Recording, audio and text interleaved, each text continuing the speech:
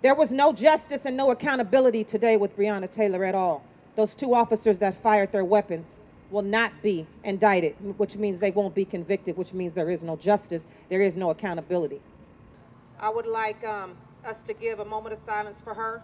We're going on 7 months of her murder. I'd like us to have a moment of silence, please, for 7 minutes, please, if everybody could just be calm.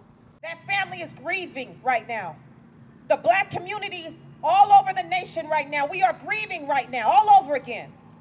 We've waited 7 months for the inevitable. We as black people have to just deal with things. That's what we're expected to do.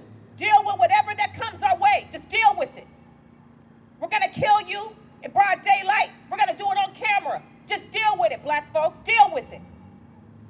That's the requirement of us. That's what we have to bear on our shoulders. It's just to deal with it. It's too much. The burden is too heavy. It's too much for us. We are struggling right now as a community. We are angry. We are outraged. We are offended by the verdict of today. Because Breonna Taylor's life meant more than $12 million. $12 million is nothing. I know that mother wants her baby back. She would gladly hand that check back over if she can have her daughter back.